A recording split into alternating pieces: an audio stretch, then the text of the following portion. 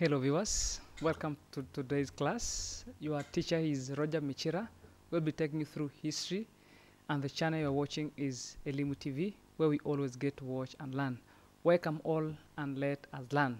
Now remember class, we did introduce the topic lives and contribution of Kenya, of leaders, of the Kenyan leaders, and we did talk of, we have talked of Kenyatta, Jomo Kenyatta, we have talked of Daniel Arap teacher Moi. Then we have also talked of, we introduced Jaramogi Oginga Odinga. Then in an earlier lesson, we did look at the early life of Jaramogi Oginga Odinga.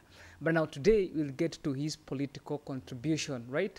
What can we trace, or rather, how can we talk of his political career, right? What are some of the contributions he made in his political career? And I told you, in Kenyan politics, right, you can't mention Kenyan politics without talking of Jaramogi Oginga Odinga. And one thing we must know of him is that he is known as the father of democracy.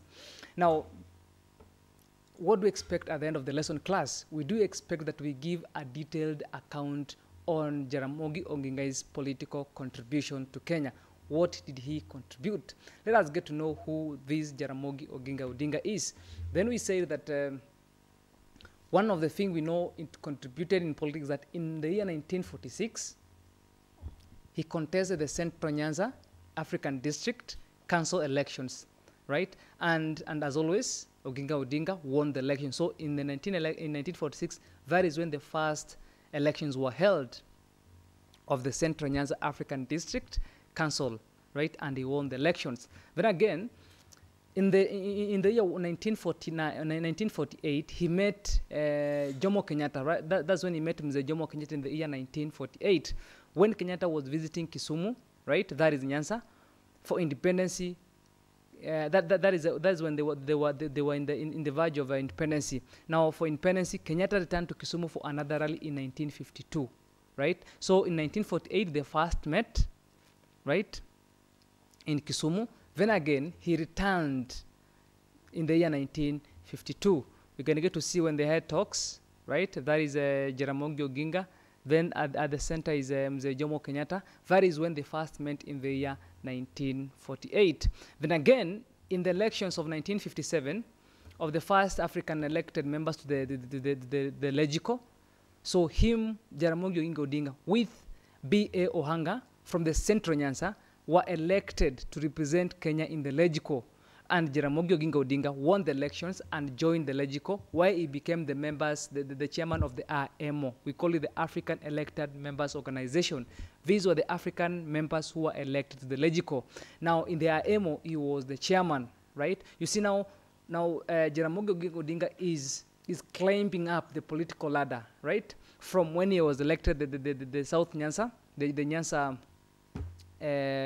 Council District, when the elections were held, right? That's 1945, right? Then again, you see now he's climbing up. 1948, they met with the Jomo Kenyatta, right? Then again, in 1952, they also met again in Kisumu when Jomo Kenyatta visited. Now, in 1957, now he has been elected, right, as a chairman of the AMO, the African Elected Members Organization, to the Legico, right?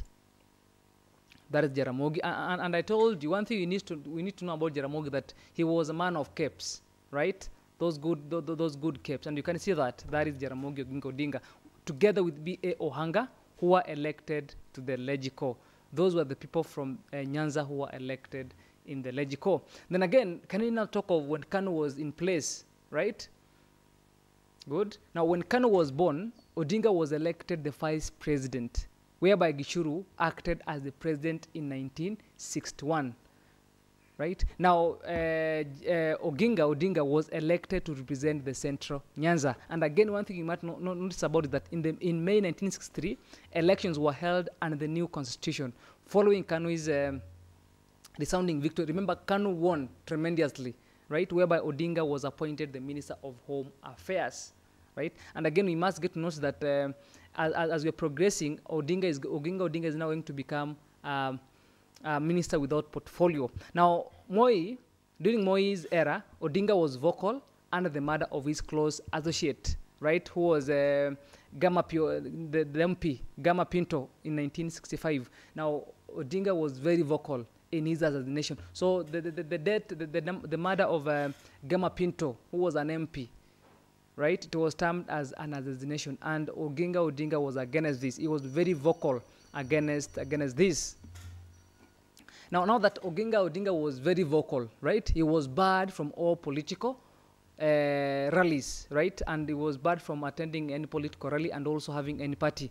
And when he was released from detention, he registered in 1977. That is when again Jaramogi Oginga Odinga revived into the Kenyan politics, right? That is after Kenyatta's death. Remember, he was very vocal during the murder of Gama Pinto, and Kenyatta was not happy, right? That is when he sent him to detention. But again, in 1977, after the death of Mzee Jomo Kenyatta, President Moi resumed the office of the presidency. That is when again he revived, right? He revived Jaramogi Oginga. Then again, he brought him on board to the Kenyan politics, whereby he was appointed the chairman of the Cotton Tint and Seed Marketing Board.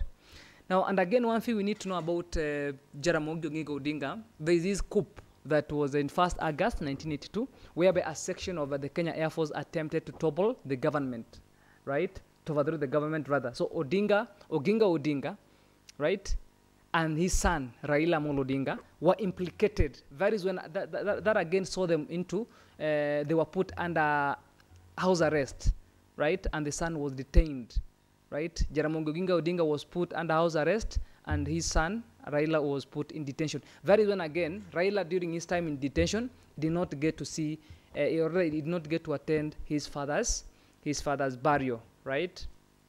You can get to see that is Raila Amolo Odinga, right? He is being led into detention. That is the 1982 coup, right? 1st August. You see, people were compelled to carry IDs, right? Just to identify them if they are Kenyans, right? As you are walking, you are compelled to raise your ID up, right? Then again, you can see that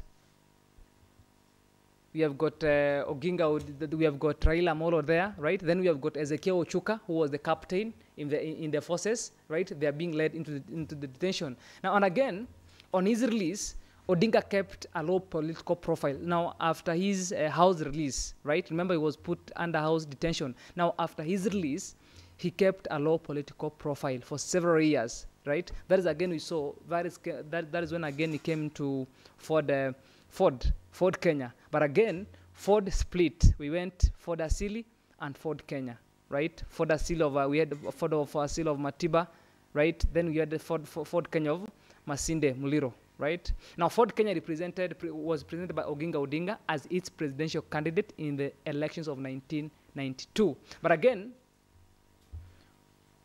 Odinga became the leader of the official elections in the year 1992. Odinga became the official opposition leader. Now, unfortunately, in 1994, Jaramogi Oginga Odinga passed away with a popular legacy of the father of opposition, right? Politics in Kenya.